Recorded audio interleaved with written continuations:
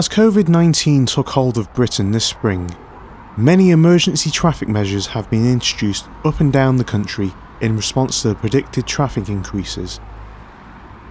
While cycle lanes have heavily featured in Southampton's plans, other parts of the country, most notably certain London boroughs including Hackney and Lambeth, have invested in another method of encouraging active travel. Low traffic neighbourhoods involve the principle of preventing through traffic from cutting through a residential area to avoid main roads, yet still allowing every resident within that area to access their home via the road network. In this example, there are a number of residential roads that can be cut through to avoid the main roads around the perimeter. Solving this problem is typically done by installing modal filters at key locations, dividing the neighbourhood into impermeable blocks for motor vehicles, but continuing to allow those on foot or bicycle to travel any way they want. So while this isn't strictly cycling infrastructure, it is a key tool for ensuring that streets remain safe for those cycling and walking in places where dedicated cycling infrastructure may not be necessary or appropriate.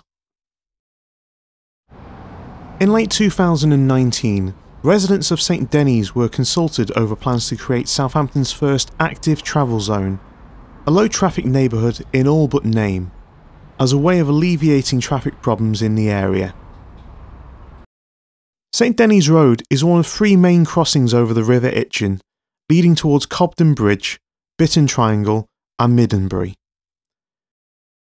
The problem is that there are two residential roads parallel to St Denis Road, North Road and Priory Road, meaning that at busy times some drivers will use these residential roads to bypass the traffic on St Denis Road. Likewise, some rat-running drivers may use Kent Road as a way of bypassing Portswood Road and the Thomas Lewis Way junction. The consultation resulted in a number of planned changes, the first stage of which being the installation of two modal filters to help prevent this rat-running. The roads south of St Denis Road are already in an enclosed space, with access to Horseshoe Bridge removed at least a decade ago. The installation of a modal filter along North Road removes one of the parallel rat runs from St Denis Road.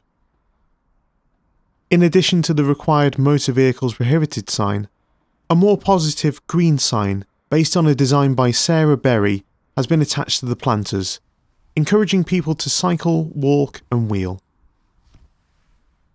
A filter to prevent rat running along Priory Road to the north is due to be installed at a later time.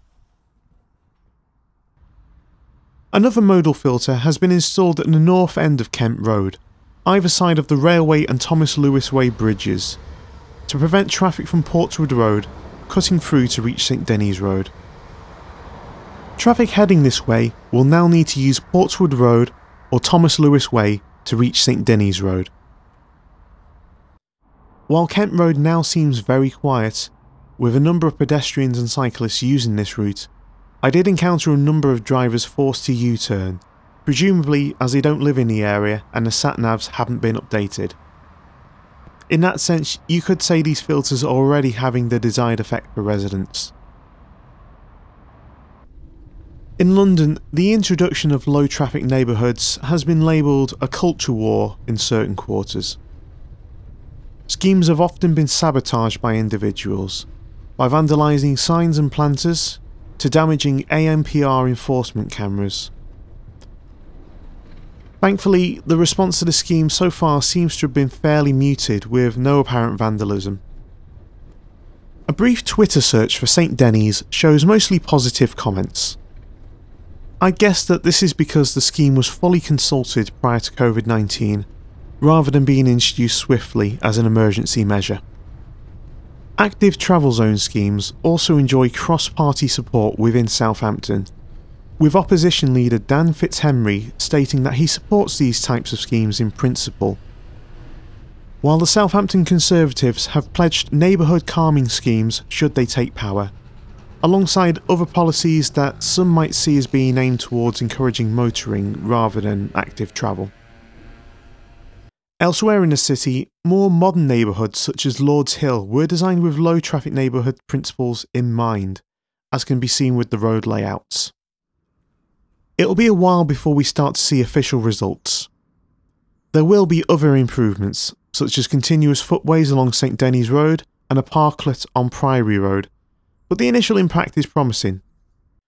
The start of the scheme also coincided with the announcement of Southampton City Council receiving £1.225 million from the second phase of the Department for Transport's Active Travel Fund. This money will partly be used to fund 2 further active travel zones within Southampton, in the Polygon and the area around St Mark's School in Shirley. A full breakdown and analysis of the Council's Active Travel Fund bid can be found in the description below. It's early days, but active travel zones may well be the future of residential areas within Southampton, regardless of who ends up in power after next May's local elections.